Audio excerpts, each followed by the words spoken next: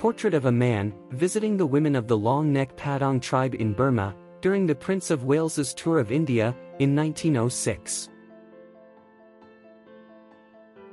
On July 28, 1945, an Army B-25 bomber crashed into the north wall of the Empire State Building after getting lost in the fog, leaving a massive hole between the 78th and 79th floors, killing at least 14 people in the incident.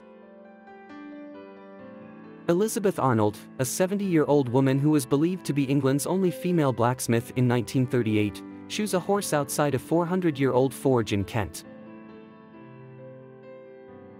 An image of groups of Dutch children playing near 155mm American high-explosive howitzer shells that was placed on the city street.